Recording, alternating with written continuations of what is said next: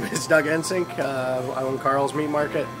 We've been here since 1966, all within the same block in historic downtown Abbotsford. My father started it back in '66 when he was 18 years old. His brother owned it before him and he took over from his brother. I took over in probably about 10 years ago.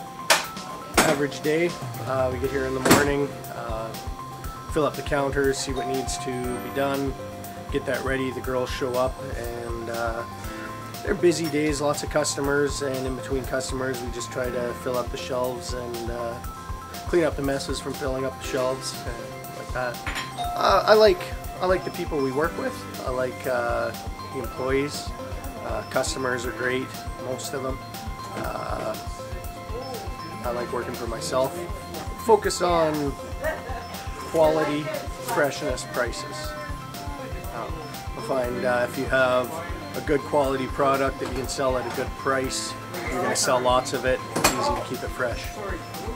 The positive changes in the last 15 years or so since the whole revitalization of downtown Abbotsford. It's been good to see all the new businesses coming in and storefronts getting redone, and it's a lot busier downtown. I noticed a lot more people.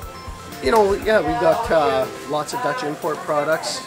We sell probably more droppies than anybody in the Lower Mainland. The Dutch salted licorice, a couple £100 a week easy.